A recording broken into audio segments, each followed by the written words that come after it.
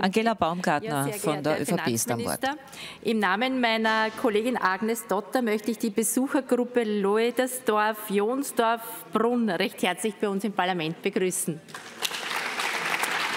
Ja, wir setzen heute hier zwei Maßnahmen des digitalen Finanzpakets der EU um, das aus mehreren Teilen besteht. Das Paket soll einerseits Innovation und technologische Entwicklungen im digitalen Finanzsektor vorantreiben und andererseits einen harmonisierten Rahmen im Euroraum vorgeben, um Risiken frühzeitig zu erkennen und gegensteuern zu können. Mit dem Vollzugsgesetz zur MiCA-Verordnung wird im Wesentlichen unionsweite Rechtssicherheit betreffend Konsumenten- und Anlegerschutz geschaffen. Auf den bisher kaum regulierten Märkten für Kryptowerte soll unter anderem die Finanzstabilität gewährleistet und der Konsumentenschutz gestärkt werden. Mit der zweiten Maßnahme, dem DORA-Vollzugsgesetz, schaffen wir ein hohes Niveau bei der Cybersicherheit im gesamten Finanzsektor. Das ist ein Vorteil für den Wirtschaftsstandort Europa.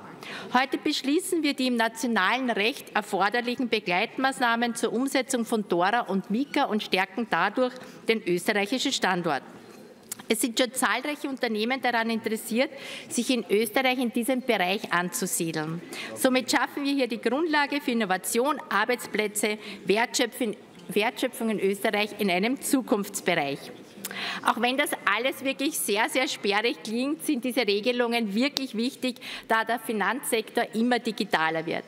Bessere und vor allem sichere Finanzprodukte bieten neue Chancen für Konsumentinnen und Konsumenten und auch für die Unternehmen und eröffnen neue Finanzierungskanäle.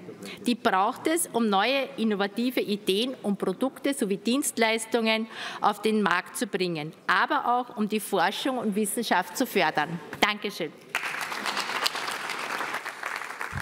Soweit ist niemand mehr gemeldet. Die Debatte ist geschlossen. Wir gehen jetzt flott vor, damit wir noch vor der Sonderaktion auch die Abstimmung durchführen können.